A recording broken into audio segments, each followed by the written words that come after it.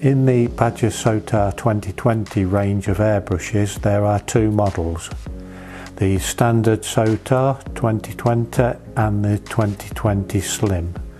The difference between the two is that the standard Sotar has a colour cup and the Slim has a colour reservoir which holds 6 to 8 drops of paint, and the idea of this is so that the user has no vision impairment by a colour cup and can see directly where they're painting.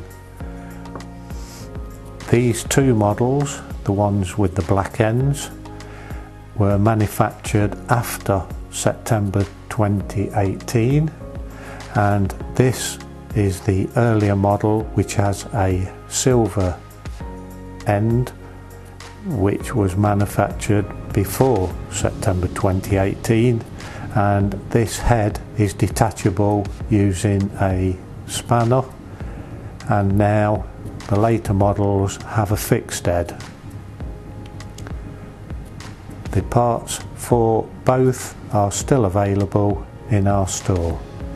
The link to this is in the description below. One other difference between the two airbrushes is the old type has the old PTF needle bearing, and the new model with the fixed head has the new screw-in type needle bearing.